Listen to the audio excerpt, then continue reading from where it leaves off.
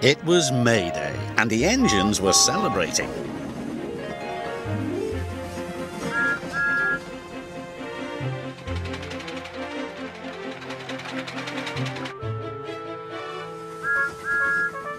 They knew there'd be music and lots of fun. The station was being decorated. The Fat Controller said that the engines could be too. "I'm going to have flags and streamers," whistled Percy. "I'm going to have a big red banner," whistled Thomas. "What decorations will you have, Gordon?" asked Murdoch. "Decorations aren't dignified for an important engine like me. I pull the Express." Gordon was feeling insulted.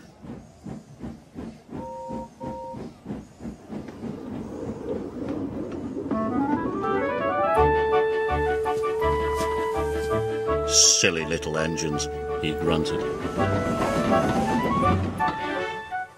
Thomas was enjoying himself. He was bringing the maypole. The farmers' children waved, and Thomas peeped happily as he passed by.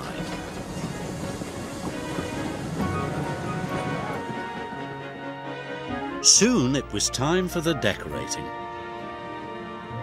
Percy's driver was wrapping streamers and flags around his funnel.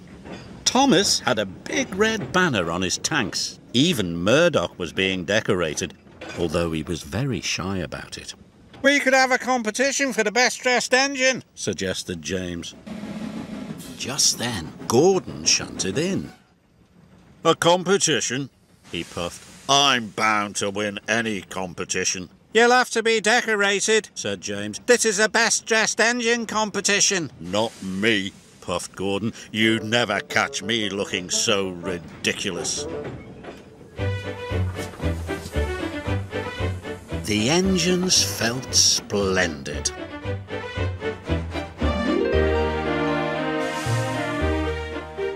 But not Gordon. He was cross. "Decorations aren't dignified. Huh!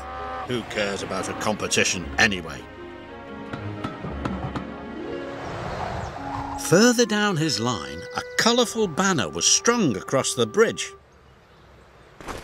Then, as Gordon steamed across the bridge, it came loose and wrapped around his firebox. He couldn't see the line ahead.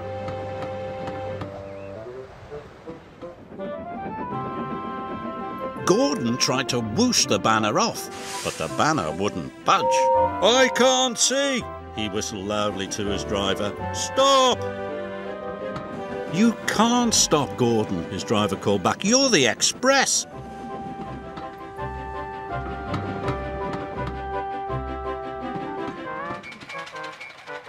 Trevor the traction engine was chugging slowly along with his load of apples for the children's apple bob.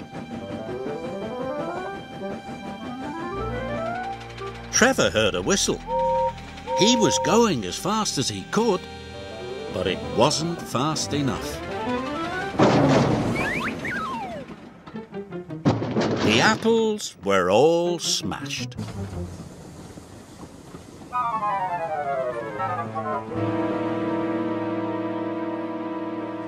James was the last engine to join the competition, or so he thought. "Here comes Gordon!" cried the passengers.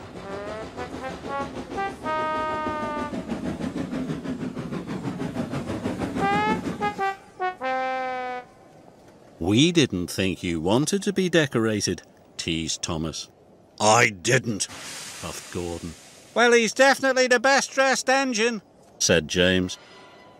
All the engines agreed. Gordon was secretly pleased, but he didn't think it was dignified to say so. Silly Gordon.